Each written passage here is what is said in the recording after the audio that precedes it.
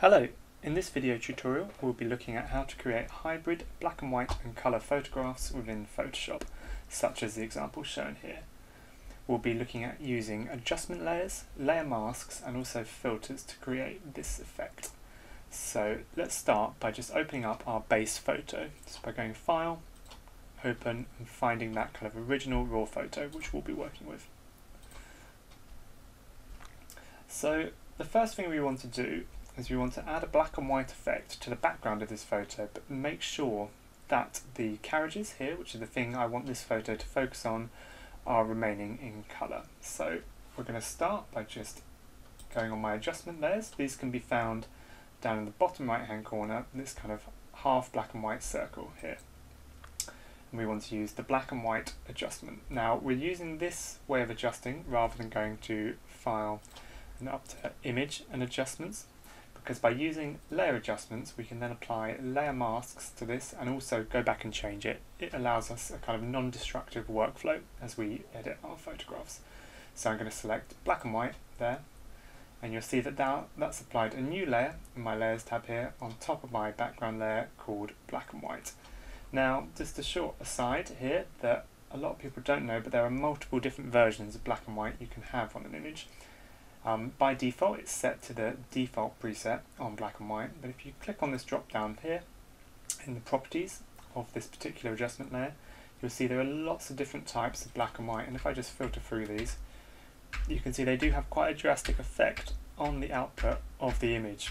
You have some are more contrasty and some kind of pick up and darken or lighten different colours within the photograph, and this is sort of taking cues from original black and white developing when film used to be developed, and it's kind of similar techniques to that they're picking up on in Photoshop. So I think for this particular image I don't want a completely dark sky, but I don't want it completely light either, so we're going to go for this lighter option here.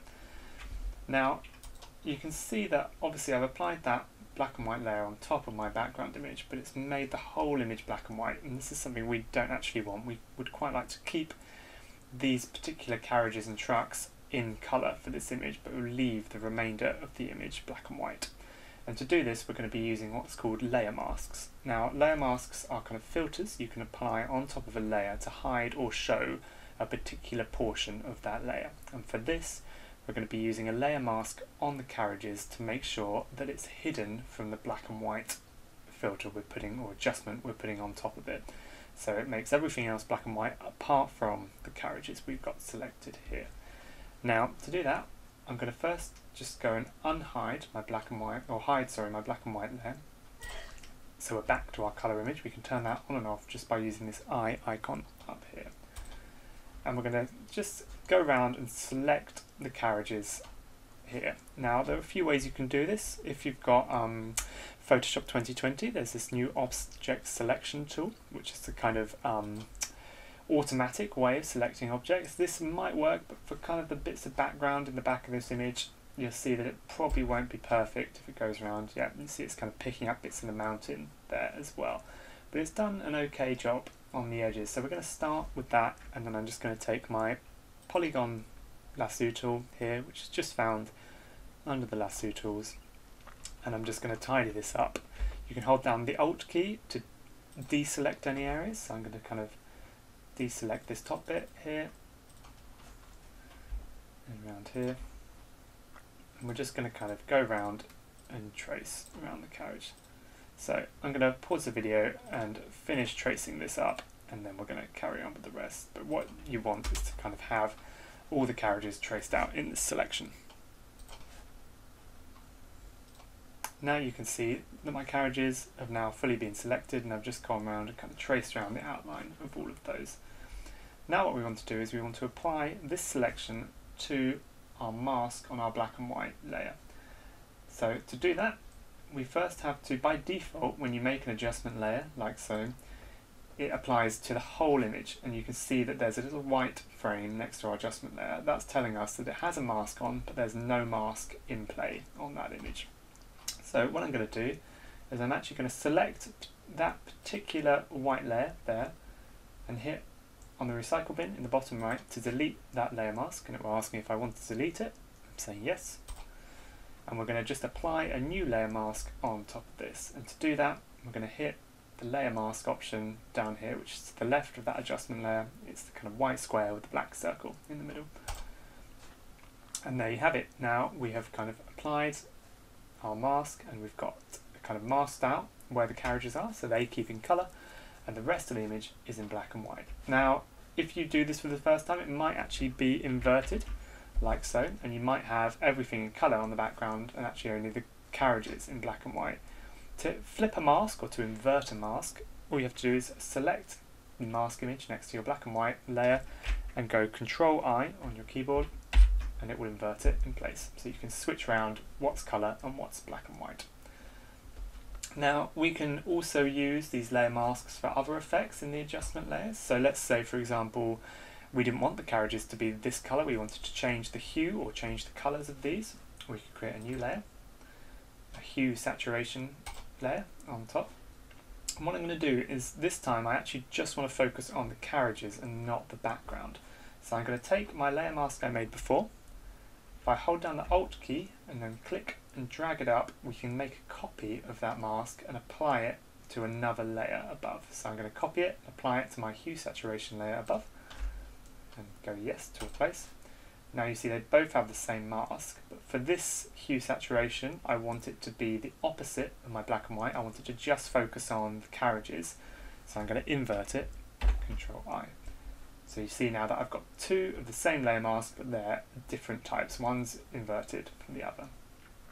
Now, with that in play, we can now start to adjust the saturation of our carriages, like so. If we want to make them kind of brighter and more saturated, we can adjust the hue of the colours if we wanted to change the tone of the colours as well.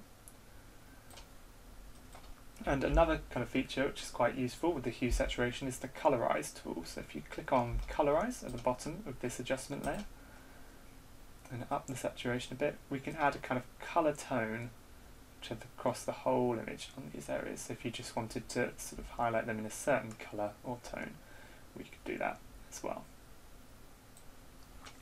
So I'm actually going to not colorize the image, and I'm just going to up the saturation a bit, make it a bit brighter as well.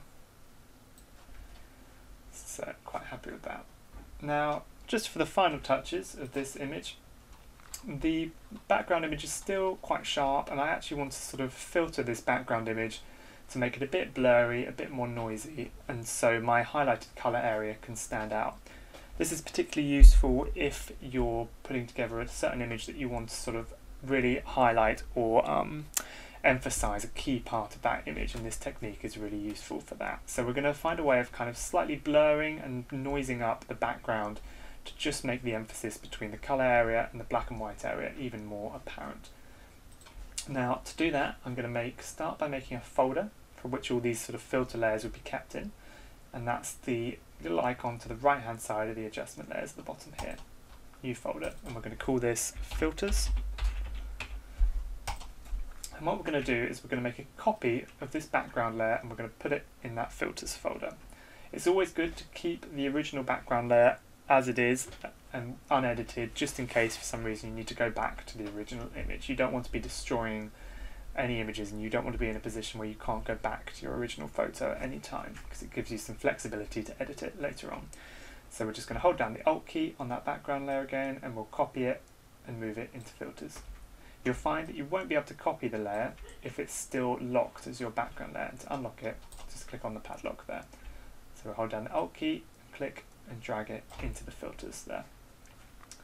Now with that selected, we now want to sort of add a filter to our image, but as with the black and white, I don't want it to be working on my carriages, I just want it to be working on my background layer. So we're going to be using the same mask as we did with the black and white, and we'll just hold down the Alt key again to copy, and we'll add that to the folder.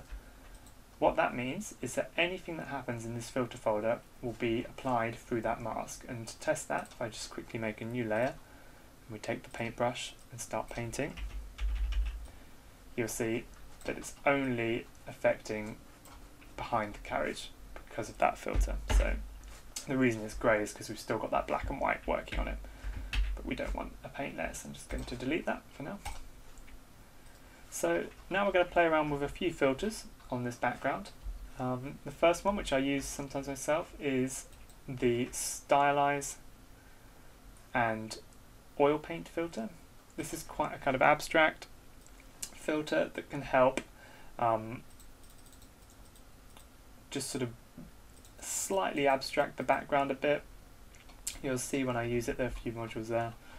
It kind of just blurs the image slightly and just makes it a little bit more painterly and abstract, as opposed to our very sharp photo we've got here. So it's a way of kind of slightly blurring that back photo, but in a more stylized way. Now, what I'm also going to do is we're going to go filter again, and we're going to add some noise to this. And this is just a slight grain. It gives you that kind of newspaper, kind of old grainy photo look. And we're going to apply that on top as well.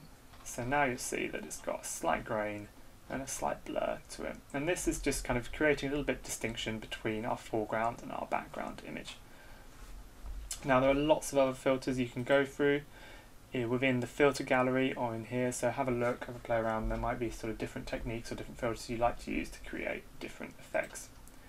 And that's basically it. So what we've done there is we've used layer masks and we used adjustment layers to create a black and white tone to our image and have key areas selected in colour. And then we've also applied filters to the black and white area to make it distinct from our colour layer. And you could kind of work into that as much as you like to kind of emphasise that distinction. Thank you very much for watching.